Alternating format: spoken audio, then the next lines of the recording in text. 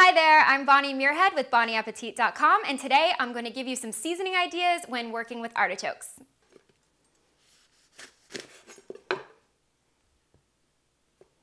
So artichokes, if you've never seen them, look like this. They're actually a part of the thistle family, but don't get them confused with Jerusalem artichokes. Those are more like a potato. They're totally different things. So we want the green, leafy, kind of spiky looking vegetable. Now artichokes are impossible to eat raw, so don't even try. We have to cook them down so they're really soft. And I'm gonna show you how to get it all ready to go. The easiest way to cook an artichoke is to poach it. So first I'm gonna show you how to cut it up to put it in our poaching liquid. So what we want to do is take the top off, maybe a third of the way. You have to use a little force sometimes. And then you're going to take most of the stem end off as well. So you just want this little bit. This gets very fibrous and it doesn't taste very good. Just going to remove these little stems. And then I just want you to check and see if you can feel any little pokies, any stickers or thorns. If you feel any of those will hurt if you try to pick them up. So we're just going to use our knife and kind of cut at an angle just to cut those little guys off. So this is what an artichoke looks like when it's ready to go into our poaching liquid, which I'm going to show you how to make now. I just have a pot of just normal water. We're going to just pour in a little cheap cooking white wine. And I have a little smashed clove of garlic, some lemon. This is going to keep it from going brown, a bay leaf, and some fresh sprigs of thyme. So all we're going to do is put our artichoke in there. And then we're gonna bring it just before a boil. Poaching is before it's thinking about boiling, but it's not boiling. And we're just gonna let that be until it gets softened. Just cover that. Okay, so to save time, I've made some in advance, and I'm just gonna show you what they look like when you cut into them.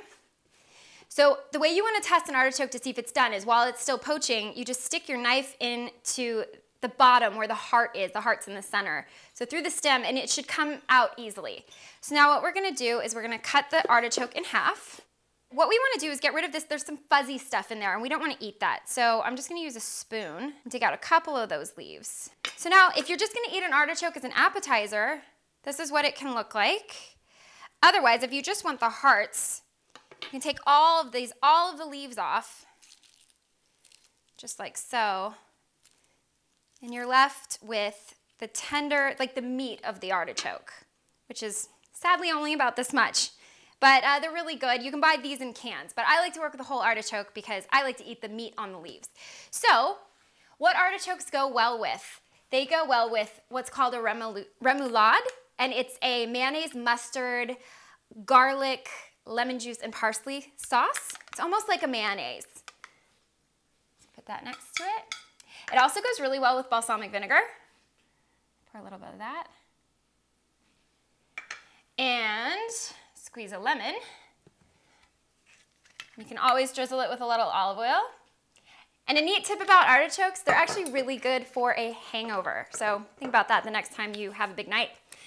Now, to eat an artichoke, all you have to do is pick out these leaves, start from the bottom or the outside, and see this meat right here?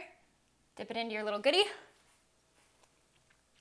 and just bite it right off until you get down to this heart. And then this you can just eat just like that. And you can serve them room temperature or you can throw them on the grill if you want. And once again, I'm Bonnie Muirhead and I've just given you some seasoning ideas when working with artichokes.